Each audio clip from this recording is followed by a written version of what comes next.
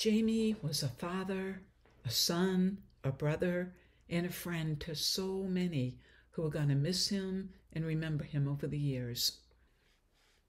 Jamie was born in Brunswick, Maine on December 5th in 1970, and it was a short time before his fun and outgoing personality was taking shape and winning hearts over.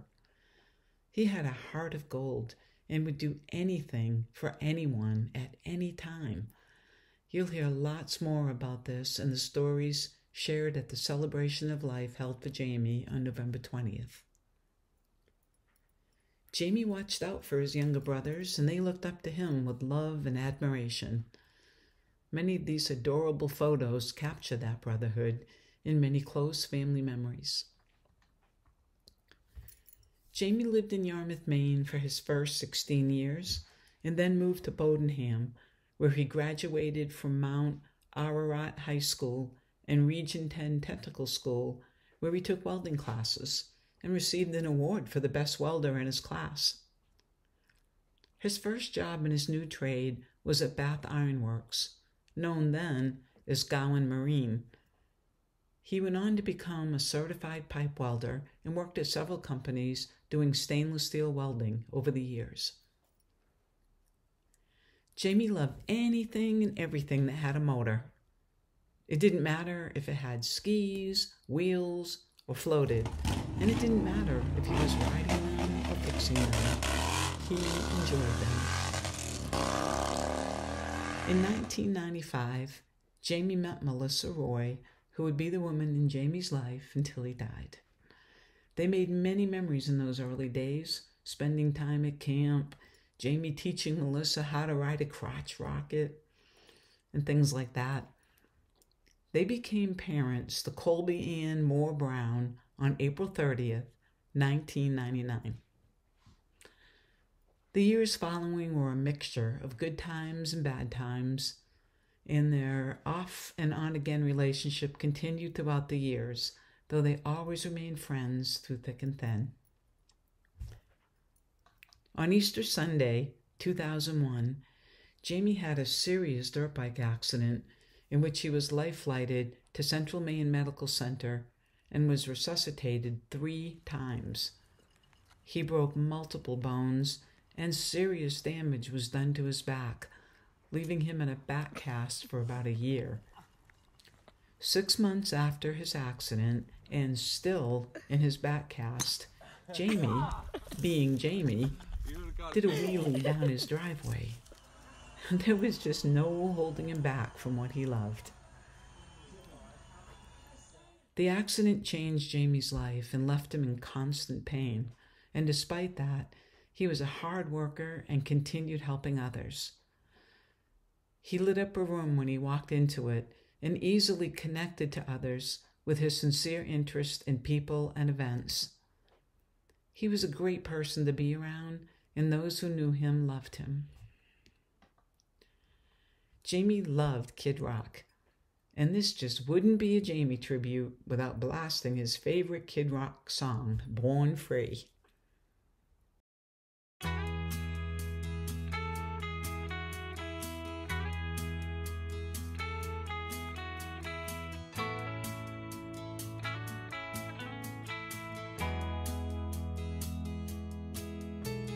Fast on a rough road, riding high through the mountains, climbing, twisting, turning further from my home. Young, like a new moon rising, fierce through the rain and lightning, wandering out into this great unknown. And I don't want no one to cry, but tell them if I don't survive, I was born free. I was born free. I was born free.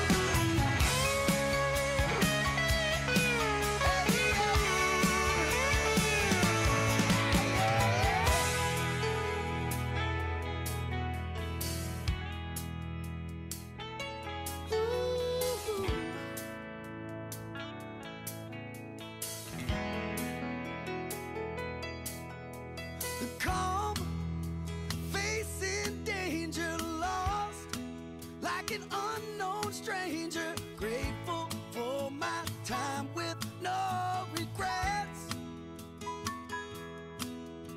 close to my destination, tired, frail and aching, waiting patiently for the sun to set. And when it's done, believe that I will yell it from that mountain high. I was born free. I was born free. I was born free. Born free. And I will bow to the shining seas and celebrate God's grace on thee. I was born free. Oh, oh, oh, oh, oh. Oh, oh, oh, oh, oh. Oh, oh, oh, oh,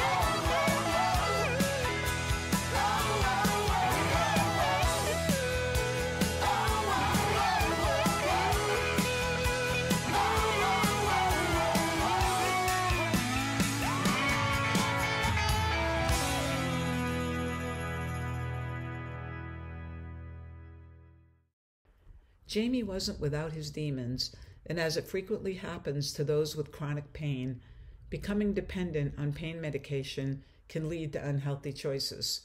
Self-medicating became a way of coping for Jamie, leading to poorer and poorer health. But despite that, as you will hear in the stories to come, even through his difficult last years, Jamie never lost his ability to connect with others, win hearts over, and help those who needed help. Coming up next are some heartwarming and funny stories told at the celebration of life for Jamie. It was held at Ruth and Bruce's beautiful lake home in Emden, Maine on November 20th. It was a relaxing and peaceful Saturday afternoon with great food, people, and memories. In the house one day and he goes, and he's crying. He goes, I didn't mean to break it. And I said, what'd you break? I didn't mean to break it. He said, what'd you do? He said, I took my wagon apart and I can't put it back together. How old was he? He was 3. But he learned from that moment on how to fix anything. He did. He could fix anything after that. That's my quick fun story. Well, and I'm going to be real quick with this, but Jamie had a unique ability. That's why we nicknamed him MacGyver. He could fix anything. And if he didn't know how to fix it, and he wasn't high-techy, but he'd get us to look at on YouTube for him or some of his other friends, and he'd come up with a way to fix something. It didn't matter whether it was a snowmobile, dirt bike, motorcycle, boat, car. He would fix it. And as some of you know, he didn't have two nickels to rub together, but he knew he would drop whatever he was doing to fix something that one of you or one of his friends might have that needed to be fixed. Amen. And that was the guy that I knew, and he had this unique ability. One, he had ESP. If we were having lobster at camp, he just showed up. Okay, and so it was my job to make sure there were enough lobster because I knew Jamie was going to show up. We didn't even have to ask him; he would show up. The second thing is if I was making my haddock or fish chowder, yeah, it was no doubt he was going to be there. And the thing that I am going to miss dearly, and something that brings sadness and happiness, is that he knew when I needed help. Okay, he would appear on site and he says, "You need a hand with this? I'm going to help you with this or that." And Jamie was the man, a legend in his own right, that was there to help his mom and I. And we were very blessed to have him in our life for as long as we did and be able to do things with him. And I'm just be part of what was going on. Just this year, Bruce had to call and say, I can't get my motorcycle started. Jamie, come over, help me. And he would. He did. Yeah. Might be a little late, but It's on ground. It's on ground. So, on behalf of Ruth and I and anybody else, we thank you for being here, and we want you, after Arthur and Karen are finished, to come up and just, whether you do it from standing there, or if you don't want to come here in front of Jamie's things, and as you know, his ashes are here in the Harley replica. Beautiful. Yeah, and we miss him and we love him. So, Dad, his real dad. Since Jamie moved up here, I really didn't have much time to spend with him as far as memories. There was one I remember, Jamie and Crazy Ken and Bruce and I met, and we went on a motorcycle ride, and I'll never forget that. Me neither. Yeah. Me neither. Yeah. The thing I remember was, I haven't been back in Jamie's life as long, you know, I was in it a long time ago and back again, but what impressed me was we had a lot of trouble with our new house that's been built up on the mountain, and they messed up our deck, and Jamie and John and Justin, and they all came up, and I couldn't believe how strong Jamie was for having his back the way he was. He was so strong. He just got right in there, and we really appreciated it. He did help, like always. Greg has some fond memories. Well, you know, I have a lot of fond memories of Jamie. I grew up with Jamie basically in Yarmouth, Arthur in Yarmouth, and I have some great memories, and I really don't know where to start. I mean, it's kind of a collage of memories in my head that I can remember with Jamie. And when we were younger, we were almost like brothers, you know, for about a 12, 13-year span. We were always together. I can tell you a quick bunch of different ones. I can remember I used to go to the Yarmouth Clam Festival on a regular basis. It was a big highlight during the summer. And Jamie said to me, I'm going to go on that zipper. I said, yeah, let's go on the zipper. I have no problem with that. So we went on the zipper together, and he decided this ride went real fast. And he wanted to make it go as fast as possible. Well, he had made the mistake before getting on the ride, he had some fried dough. So he decided he was going to make this zipper go really fast. Well, he got a little scared, he got a little sick. And I was the beneficiary of the dough. And I remember after we got off the ride, there was the big thing in Yarmouth, you wanted to go up to the water district and jump off the trestle. Well, I never wanted to do it, but having Jamie's fried dough on it, I decided I got to get in the water. I got to do something about this. Got a long night ahead of me at the Yarmouth Clam Festival. So we jumped in the Royal River and got cleaned off and went back down to the Clam Festival. And I can remember those years very fondly. I tell my wife about them, my kids about them. It was, you know, Moosehead Lake, we used to go camping every summer for 2 weeks. We used to go dirt biking together. Jamie had a dirt bike and it didn't have brakes. And I said, geez, what are we going to do? He says, we're riding, Greg. We rode double up at Moosehead Lake. And all the little tote roads go in and out of everywhere up there. You can go anywhere you want. And there's no civilization whatsoever. He was able to take that bike and drive it everywhere, just downshifting. And not once did we get into any trouble. We couldn't stop. He knew how to stop that bike without brakes. Pretty impressive. And I was on the back. I was an idiot from Massachusetts. I'm up here from Massachusetts, dirt biking at Moosehead Lake, and they got no brakes on them. They must do this all the time up here. But, you know, those are just some fond memories that I can remember. And there's a ton of them. If you want to talk to me later about more, So was that front tire on the ground? Wow, Gloucester, Massachusetts. It looks different looking at it from this side. It does. I'd just like to share a story of the first time I ever met Jamie Brown. I'd love to hear it. Yep. I was hanging out on Middle Road at my buddy Ron Ron Hutchins over there. Yeah. You see the man in the orange hat. Yeah, he's heading out. Hanging out at his place in the backyard at the picnic table. One-eyed Ronnie. Yeah. And an S10 Blazer pulls up in the driveway. And he, you know, red S10 Blazer. And Jamie Brown get up, and he had a bird. He had a bird in his hand. Was it a dead bird? Yeah, it was a dead bird. Oh, okay. He hit it on the way there. And he backed up and went and retrieved it. I thought he ran over it again. He come up to the picnic table and he said, Ronnie, what the hell's that? What the hell is that? Ronnie says, oh, that's a partridge. Yeah, it's a partridge. Yeah. And, you know. Jamie didn't know what that was? I don't know, apparently not. It wasn't damaged much or anything. Yep. And Ronnie, you know, Ron took the breasts out of it and cooked it on the campfire with a stick. And Delicious. He ate it. Yep. Well, that's the first time I met Jamie Brown, and I could hundreds of stories from there. I've only known. And you left. You had the parrot or something. Oh, yeah. Justin. And you left for the house or something, and that thing always used to talk so much shit to me. Whenever I'd cry, I'd be like, "Shut up, crybaby." And He did. I would always call people cocksuckers.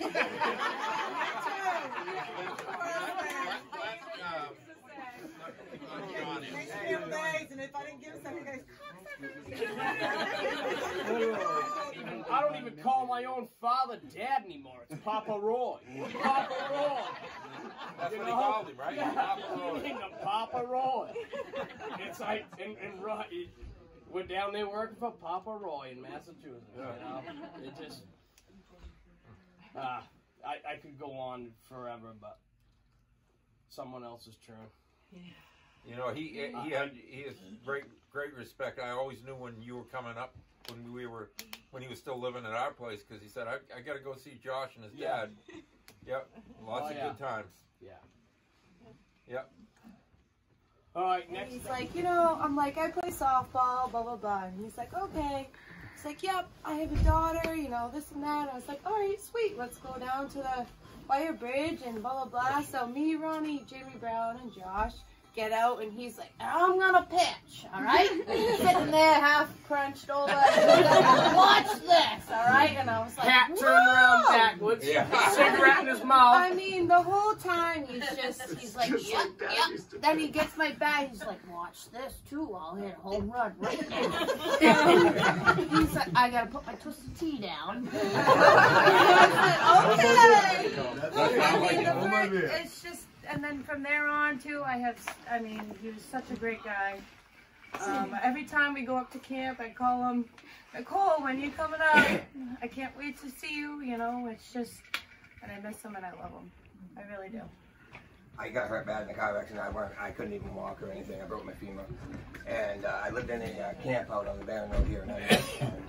I couldn't get my own firewood. Jamie used to come in every other week and film it every other day. And film my firewood. He'd split it, he'd cut it, and only reason why I got through that one was because of Jamie. Good man. Yep. Yeah.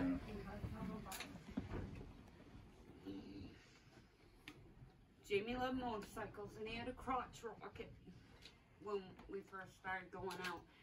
And I'd never ridden on one. My mom didn't want me on it. Well, one night we're going for a ride, and he's like, well, we were a bunch of friends, and all of a sudden he stands up, and he's like, slide under. And I was like, he's like, not sitting down till you go. I slid under, and I didn't know the first thing about it. But he's like, we just hauled a wheelie. My mother was so mad. But that was saying, everybody's like, that's the coolest thing. I was like, maybe to you, one to me. He did that with me when I was actually like 11 or 12 years old on, like, was it the blue and black crotch rocket? Yeah. That's the one he did it with me on. He actually did that with me when I was 11 on Wentworth Road. But I learned how to ride. Your family, how much we loved him, and my whole family loved him, and we've known him for 20 plus years over at Emden Pond, over at the association there, and You know, of course, he did lots of work for all of us. He did everything for us. We could call him, and he was always there. And he was just the most gentle, friendly, nice guy. He didn't have a bad word to say about anybody. He was the salt of the earth, and we just absolutely loved him. And my daughter and Colby were real close, and he used to take them out on his jet ski. Jet ski, go tubing. Yep, and they'd go tubing, and it was just a great time, great to know him, and we loved him. And he was doing some work for us more recently, and Sarah and I were like, okay, we're coming up Friday, so if you could get it done by Friday, that'd be great. And then we'd get in at about 7 o'clock at night, and we'd go, it smells like smoke. I'm like, that's Jamie down there taking some work done. 8 o'clock at night, I'm like, well, you know what? I'm so glad that he was always there. He was always late because we always got to see him and hang out with him. And he'd come upstairs and he'd get down on his haunches because he wouldn't sit in the front. I don't know why he wouldn't sit in our chairs. He wasn't sitting down. It wasn't just your chair. If I tried, I could not sit. It's the only way it didn't hurt his back was sitting that way. And we loved it that he was always late because we could see him and visit with him and hang out till whenever. And then, yeah, it was good. So we're going to miss him a lot, an awful lot. And my girls are going to miss him, and so, thanks for this. It's great. Wow. About 2 o'clock in the morning, we drank together with good buddies. And, I didn't think he ever drank. oh yeah. Anyway, first time we got to drinking together, we got in a fist fight. And the second time we got another fist fight. 3 times we got in a fist fight. This guy became one of my best friends, and you know, I miss him. He was a good man, help anybody. Better fighter than me, I know. He was a scrapper. Went to first roach up past Moosehead, and the kids, Jamie, Jeremy, and Justin, and Greg, you might have been with us that time. And next thing I know, we got knocked on the back window because we had a window from the truck and a window into the cab of the truck where kids didn't have to be in seatbelts. They were in the back of the truck on a mattress. And they would sleep in and whatever, but I was knocking on the window and Jamie goes, Justin has M&M stuck up his nose. What? Justin has an M&M stuck up his nose. So come to find out, they're all putting M&Ms up their nose, and Justin was so little they couldn't get his out. So they were melting. You remember that? Jeremy, you remember that, don't you? Yeah. Yeah. I don't know who first did it, but I did. You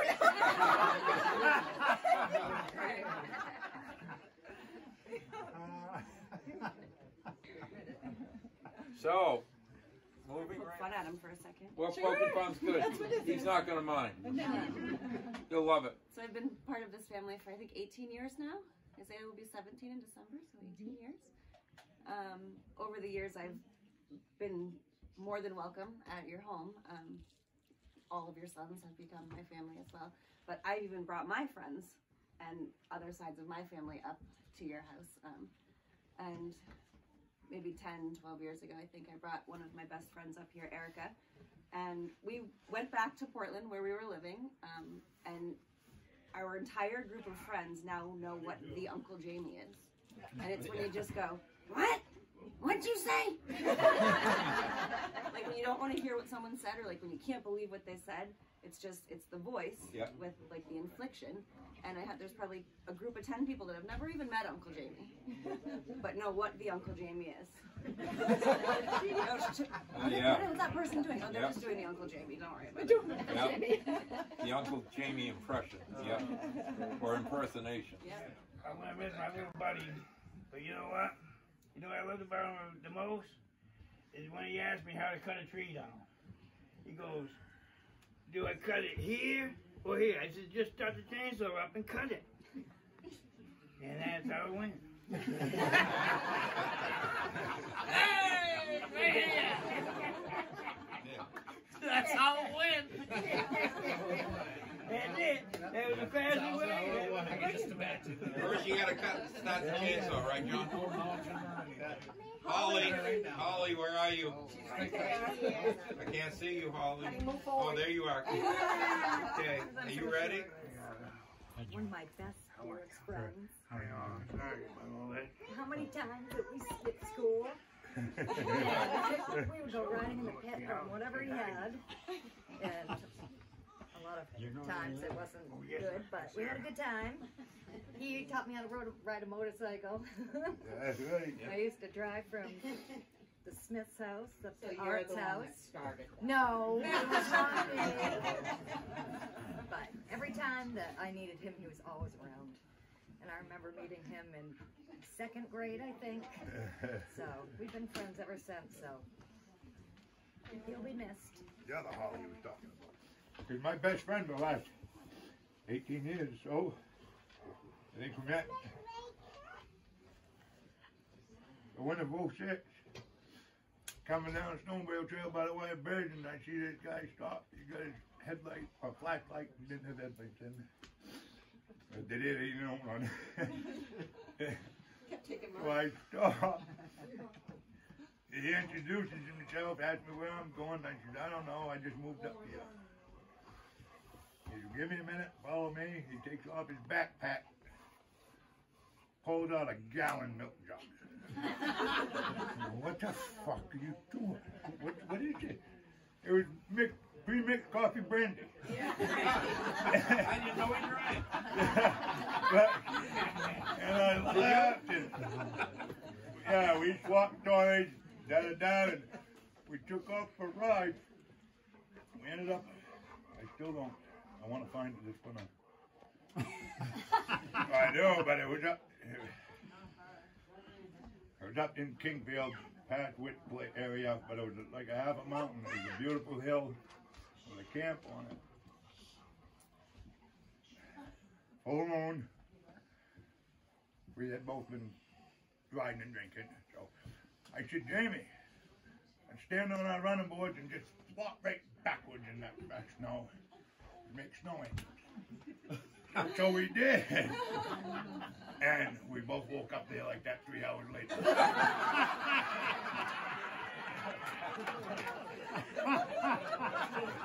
Little cold, huh? No, it was just... The moon was still going down as the sun was coming up. Jamie, wake up! He goes, oh, where are we? I'm going to ask you that. He goes, I know I'm going that way towards Emden Pond, and you're going that way towards Kingfield. And yeah, after that, I love him. I'm going to make him forever. Yeah. Jamie always spoke highly, and you guys fought like brothers, and we did. Respected each other like brothers. We did. Well, like a married couple. Yeah, no, yeah, I didn't know who, just like with John, I didn't know who was married to him, what was going on. Yeah, it was one of those situations, you guys were I'm going to admit that, too. I told B, you ain't strong enough to take this bullshit I gave him. Well, he gave me. So, one interesting thing about snowmobiling and Jamie, we got permission from the Emden Pond. They can't come in that door, no. They can't go out that door either. So, the Emden Snowmobile Club has given permission on both the west side of the pond and the east side of the pond. We're going to have a sign in memory of Jamie on the trail. Jamie used to volunteer to do trail dragging and stuff like that and grooming trails. And he loved snowmobiling, and so we had to get permission from the landowners, and the snowmobile club went along with it as long as we had permission. So David McKenna, who lives up on the hill over here, has his place. He said, Bruce and Ruth, you can put up 100 signs if you want to. And he pointed out some of the places. So we'll have, when you're snowmobiling, there'll be a special spot that you can stop and, Bruce, where's Ollie? Colby. The first time, one of my first times snowmobiling at night with my dad, we were on the railroad bed and we were going like 55. I hit my first deer. and he likes to go so fast that he was going so fast that he was so far in front of me that he had no idea that anything happened. And so we got up to the Solon Dam, and I was like, I just hit a deer, like, is it dead, is it still there? And he was like, no, that thing definitely had to have run away. And I was like, are you sure? I don't dare drive back. And he was like, no, it's gotta be gone. So we turned around because my sled was fine. And it was gone or whatever, but then we just drove home, and we ended up keeping it from Grandma and Poppy for a little bit. And they ended up finding out, but other than that, it went over pretty well. Was there any dents in the sled? No, but it broke the hinge, like when you open the cowl in. That's the only thing that happened. Minor, exactly. Number 9. We're up at camp on Middle Road. Jamie had his snowmobile. It was an MXE. What? Yeah. That one was. The skis, I don't know, the skis were burned off or whatnot. The carbides are gone, everything, you know. And he took the skis off of Ronnie Hutchins' sled. Remember? Right, yeah, because they were his skis to begin with. Yeah, they were his skis to begin with. So he took the skis off that. He was swapping them over out in my driveway, right in front of the camp. 20 bulls of them. And I'm watching. I'm in the camp and I'm watching him. He's out there on his knees in the snow, going. You hear me? I go like this. I says to my Uncle Peter, I go, watch this. I reach under the mattress, I pull out my 20 gauge, I pull a shell in it, and I'm in the doorway and I just go, right? Jamie Brown goes just like this, he's on his knees, just like this, he goes, falls over back, like he was shot, like he got shot, because it stopped him and scared him so much, I just go, boom, and he just goes, right over on his back. He bitched about that to me a couple times. Oh yeah, yeah. He's that fucking that was so funny. I had to get him. You know what I mean? He was bent down working on it. Boom. Oh, Jesus.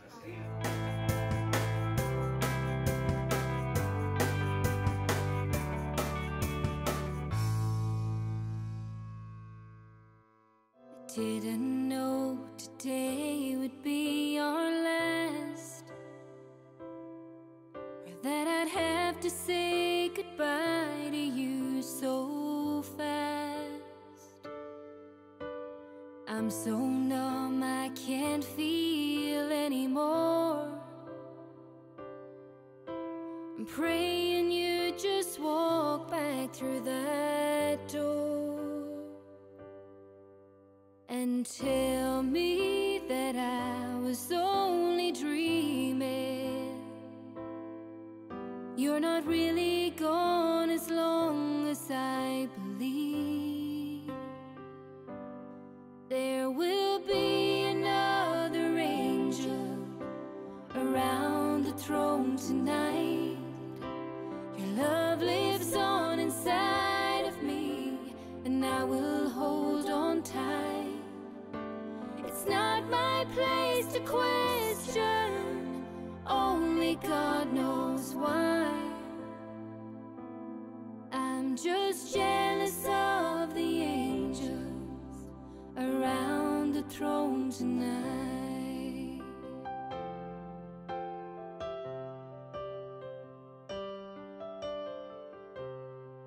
Singing hallelujah.